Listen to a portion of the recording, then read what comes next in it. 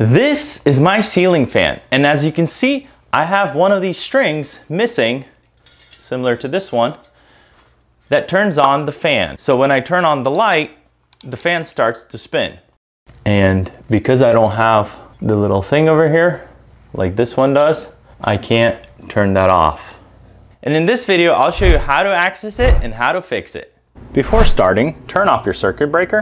So as you can see, it's held by a screw here, a screw on this side, and another screw on the back side that I'll need a Phillips head screwdriver or a drill and take those out. Now with the last screw, just be very careful because this thing's probably going to want to come down like that. So as you pull this off, go ahead and disconnect these. You can see that there's these two connectors. You just pull them off like this and it's disconnected because you don't want this to fall and break. And here's what it looks like inside. So as you can see, this one is tied right there, and then this one's the one that's missing, and this is the switch. So I'm going to try to pull it out and see if there's an easy way to replace it. So it's a little hard to see what I'm doing, so I'm going to show you instead of recording. Basically, I'm holding this tip right here and unscrewing this tip with pliers this way. As you can see, it can turn. See, it turns. And that's how I'm going to remove it. Removed, and basically you can see that this was threaded in there, and there's also this little washer in between on the inside. Next, you will need to buy the appropriate switch. There are three options. One is strictly for the light, then there's a three-way switch, and then the one that I need is a dual capacitor 4-position switch. So I ended up buying that one. I'll have the links to all the three options in the description below and in the comments. You can see in the picture that I have 4 wires. Switch diagram also has 4 wires. That helped me determine that the proper switch is used. In addition to the switch, I also bought extra chain and these 2 matching tips so that way they match. So here's what the switch looks like.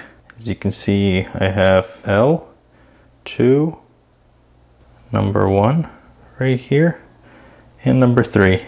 Now I just got to wire it the same way to the fan. So as you can see, here's my numbers as well.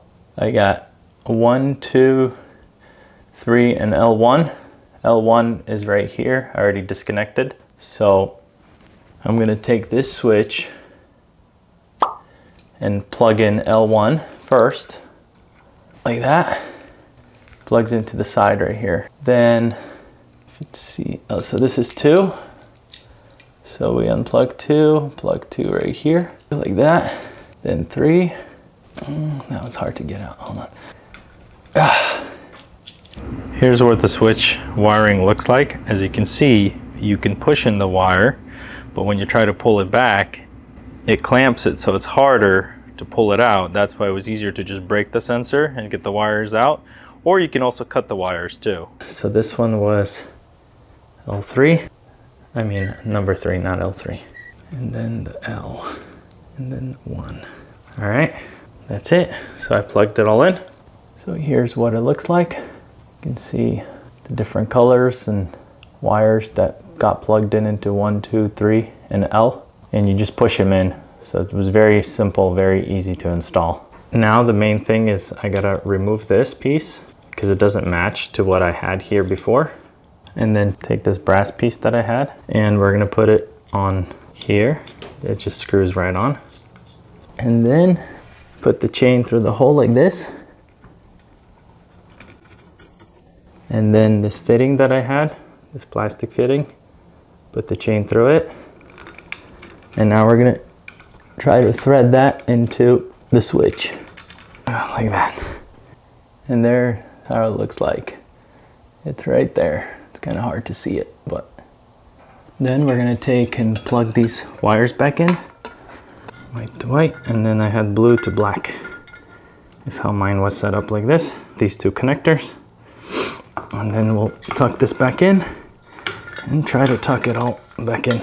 Now in mine, I have a little notch right here, so you got to be careful and position that properly. Put one here, like that. Finally, I'm gonna attach the new chain that I bought right here.